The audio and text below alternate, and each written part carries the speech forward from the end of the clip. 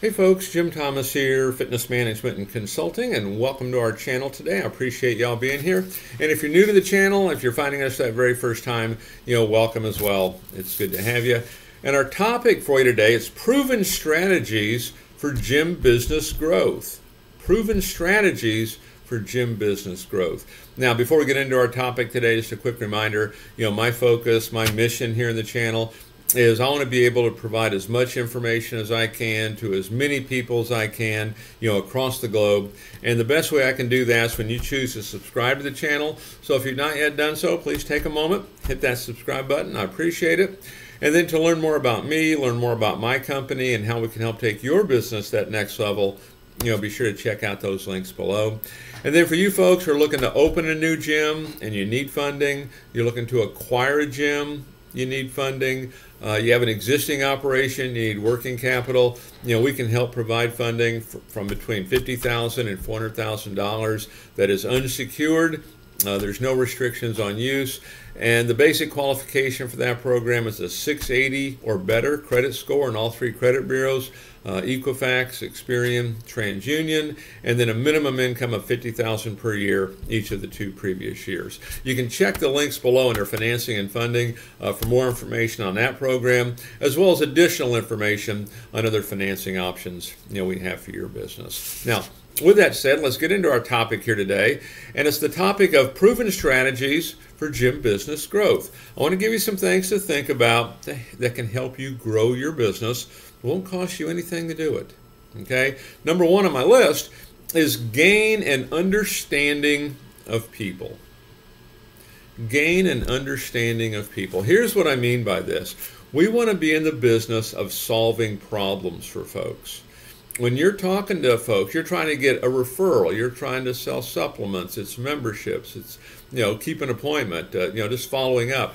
Make sure we're solving problems. Like every phone call you make to somebody, every text you make, every email you take, we should be having value on every one of those. We're providing value across the board. We're solving problems for people in every step, okay? And certainly, in the sales process, it's about solving problems. So we want to gain an understanding of people and what we want to understand, what problem do they have and how can we help them solve it.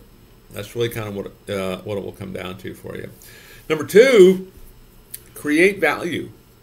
At all levels, we're working to create value. Our existing members, we're on the phone, we're sending an email, we're sending a text. Because here's the ultimate reality on this. When value exceeds price, people will buy. When value exceeds price, people will buy. And this is going to tie back into solving problems. Okay? How are we going to make someone's life better? Okay? We want to, create value for folks. So when you're talking to folks, when you're preparing to make a phone call or to send an email, be mindful, how am I providing value here? Number three, get creative. Get creative with this. Just because the club down the street does something doesn't mean it's working, doesn't mean it's for you. Get creative. I would suggest, having brainstorm sessions, have roundtable meetings. Everyone can share ideas and share thoughts. Get creative on how you want to grow your business. I can give you an example. I remember a club I got involved with a while back, and the club had really struggled and had never hit the numbers really in the life of that business. And it was a nice facility. It had everything you could possibly want. And I remember walking in there and, I wasn't looking to make wholesale changes because if I did, that's just going to prolong the process of getting it turned around. And so I sat down and really interviewed, every person there. And what I was really trying to get an understanding of, hey, do you have plenty of leads? Do you have plenty of people checking it out? And it turns out they did. They had big guest traffic, had high guest flow, a lot of people checking it out, but they weren't converting. And so what we did is, we came up with a few things, but every week we were offering something. Maybe this week we're giving away a trip. Maybe this week we're giving away a mountain bike. Maybe next week it's a free month's dues. Maybe next week it's something else. But we're always giving something away, trying to create that urgency whereby now we're putting the sales rep, the membership rep, in a position to at least, hey, would you like to get started? Okay, because this is ending. We also created sales contests. Whereas every day we had something, every week we had something. So it was all geared toward weekly and daily to get the sales team to ask, and hopefully, to create enough value there to get the customer to want to say yes. And just that little thing, they ended up breaking sales records at that club. And that really was the biggest change. And there were some kind of atmosphere changes, of course, but that was the biggest fundamental shift there. But, get creative on this, because what the core job is of management is we want to create an atmosphere that allows a motivated person to act. And if you got folks that are showing up every day, they want to earn a paycheck, they want to make money, okay, let's create that atmosphere. Okay, let's put them in the best position possible. And that's one way we did it there. But, get creative on this. And there's a lot of ways we can do that. If that's something you'd like to discuss, check out the links below. You can hit me up. Happy to chat with you about a variety of ways that you can get creative to help grow your business. Number 4, create a great customer experience. Create a great customer experience. This is the cornerstone. I mean, if you're signing people up and they're just leaving out the back door as quick as you sign them up, it's really not getting you anywhere. Your customer experience directly correlates to your attrition. If your attrition rate is high, and I see a lot of high attrition rates out there, if it's high, rest assured, your customer experience is not being viewed as what it needs to be. So make sure we're offering a tremendous customer experience. Have processes in place on how we're onboarding, of how we're following up with inactive. We want to create an environment. We want to create a community where our members feel like they belong to a special select group. And what are we doing to do that? That's what you're trying to accomplish right there. Celebrate member results. Could be interviews, could be podcasts, could be videos, could be press releases, could be member of the month. Could be a lot of things in there that you could potentially do. But you want to create this great customer experience. And then number 5 on my list on proven strategies for gym growth is be easy to do business with. Be easy to do business with.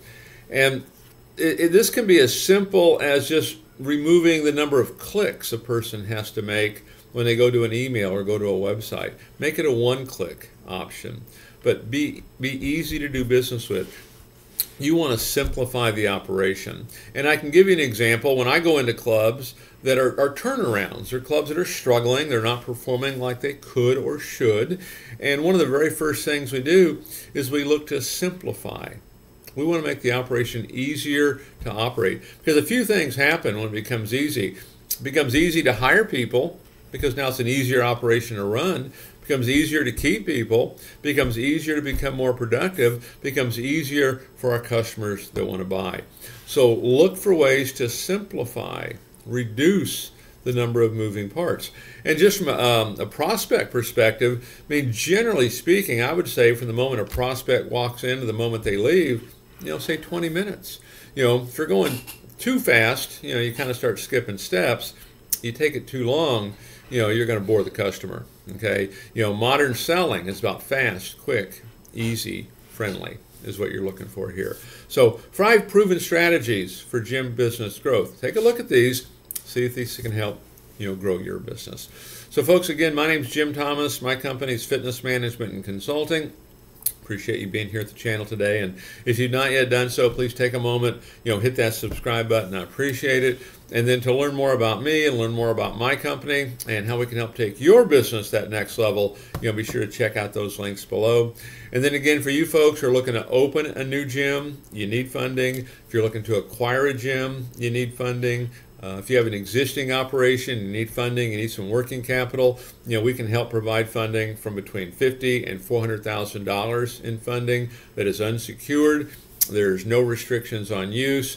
The basic qualification for that program, it's a 680 or better credit score in all 3 credit bureaus, Equifax, Experian, TransUnion, and then a minimum income of $50,000 per year each of the 2 previous years. Check out our links below under financing and funding for some additional information on that program and other financing options that we have for your business. So again, my name is Jim Thomas. Appreciate you being here on the channel today, and we'll look forward to seeing you all in that next video.